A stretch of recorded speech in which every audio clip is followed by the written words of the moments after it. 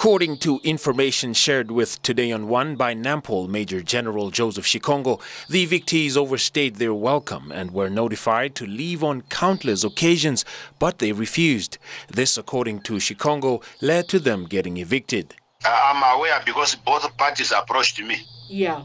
That is the owner of, that is the Mr. Yohane Kutse from Marula, from the farm between them. Because there were a lot of cases of trespassers that were opened. And then that follow up with the meeting that, of course, I was invited by the Command International Authority. And we attended that meeting in Kroto. Yeah. And that was our first engagement. And then we discussed on quite a number of issues, including the seeing how the farm owner can perhaps look to possibility of allowing the Traja Authority time to look for a place where to put these people.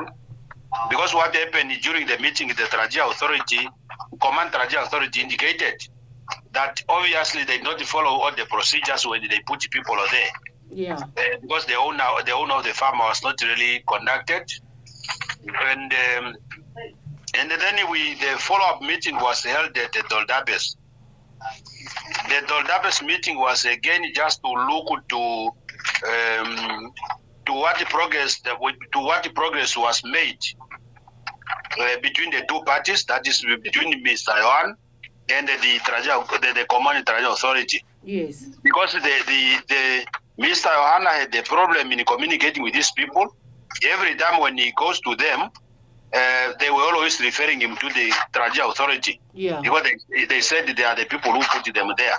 And then the meeting we had in Dordabis, there was the two sides agreed that people should be given a little bit of time.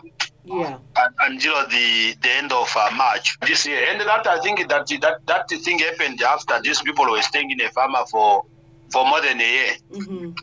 And I remember the meeting at the Kuroto also requested the National Authority to provide how many cows, and how many goats, how many donkeys, and how many people that were there. And then the meeting in Kroto, in Dordabis was now just a follow-up meeting. But then the meeting at the Kroto, actually, I spoke to the owner. I said, okay, please, why can't you just give people sometimes, maybe while the Traja Authority is looking for a permanent solution. So Mr. Kotse then agreed to keep people for a while. That was now until the end of March this year.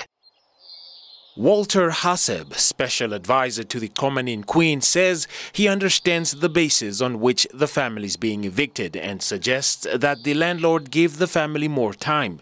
He says factors such as the coronavirus pandemic as well as the country's financial state could be contributing to the government's delay in assisting the family. Right now, our people do not have anywhere to go. And as a traditional authority, we do not have a place where we can say they must be allocated and where they must be placed. As you can see, we have an issue with COVID, and our people do not have water as we are speaking right now. They do not have water. We have small children that are here, and we are putting up the place, and we will still continue consultations with the government so that we can find a permanent solution for our people.